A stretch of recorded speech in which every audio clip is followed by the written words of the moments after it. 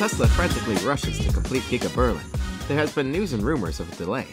The plant was scheduled to start operations later this year, but we have heard reports that this could have been pushed forward by up to 6 months. This has been vigorously denied by a German economic minister, who has been a vocal supporter of the project right from inception. There is, however, a crucial part of Giga Berlin that we are interested in, the Giga Press. What are Giga Presses, and why are they crucial to both Tesla and the auto industry? Stay with us as we bring you these and much more. But before we dive into all that juicy stuff, here's a quick reminder to like and subscribe if you have not done so already. Also, remember to drop your comments below, as we would like to hear from you. What is a Giga Press? As far as Tesla is concerned, small is boring, pun intended. Whether setting a target for itself or building a plant, they just have to be out of the ordinary. While many startups at the age of Tesla are still trying to find their feet, the auto company continues to make moves expected of more established firms. Tesla's Giga Presses are examples. They are huge die-cast machines supplied by Italian-based IDRA group. They are actually the biggest ever built in the world, capable of producing up to 61,000 kilonewton clamping force. How massive are these machines? They are as big as the apartment you live in, measuring 20 meters by 7.5 meters by 6 meters. They weigh in at 430 tons and are a nightmare to transport, requiring more than 20 flatbed trucks. With the Giga Press, Tesla is turning car manufacturing on its head, using an approach that is unheard of in the industry. The monster machines will make a whole car chassis out of reusable mold, unlike the usual practice of welding and bolting numerous parts together. This means rather than dealing with up to 72 different parts that make up the chassis, there is only one piece to work on. This is a massive improvement in all aspects. Elon Musk, the CEO of Tesla, says it has eliminated the job of more than 300 robots. Imagine robots losing their jobs. If you are still having trouble visualizing what a Giga Press does, just take a look at our cheap plastic toy car. Its body, or chassis, is usually made from a single piece of plastic. That is exactly what Tesla is doing to car chassis with their Giga Press. Because Tesla makes real cars, and not plastic cars, a Giga Press has to be massive in size to be able to produce enough force to do the job. Which brings us to the next part. How does a Giga Press work? It works just like all other die casting machines work, by forcing hot molten metal into a mold, which when cooled, is open to remove the casting metal.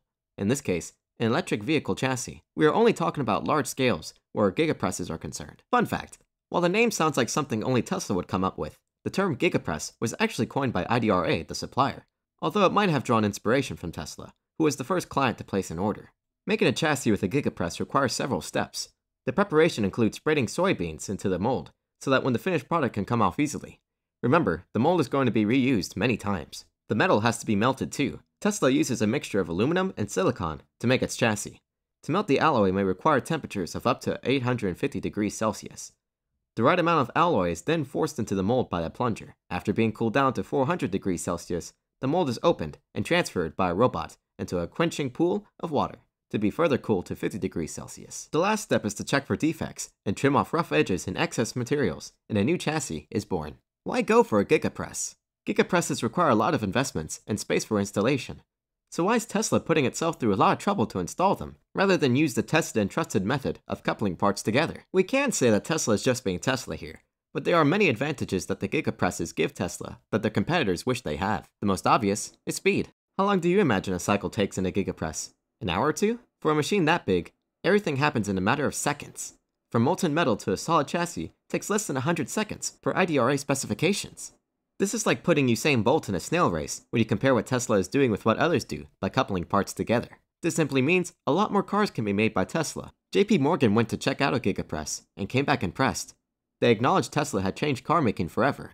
While there, they did a bit of maths to know how many chassis can be made from a Giga Press set up in a year. Using an overgenerous cycle time of between 4 and 5 minutes, a plant with 10 Giga Presses can make 3,500,000 Model Y chassis in a single year. And that is because the Model Y requires 2 presses to make a single chassis. That number is easily doubled when the Giga Press works as intended by the manufacturer.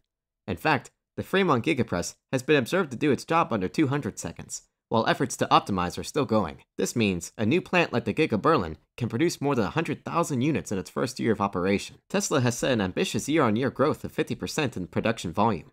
With the Giga Presses, that looks less daunting.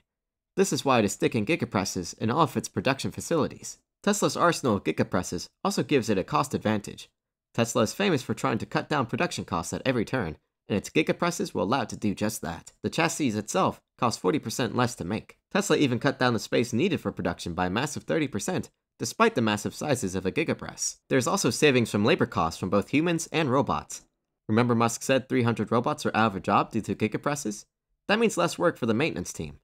It is not nice when people lose their jobs, but that is part of the business of doing business. This less cost of production is significant when it's considered alongside Tesla's dream of making a $25,000 car that Musk believes will accelerate the adoption of electric vehicles by the human race. Musk has admitted that the goal can only be achieved by a drastic reduction in cost of production and bill of materials. Beside all that, Giga Presses deliver chassis that are free from the defects that come from welding and bolting parts together.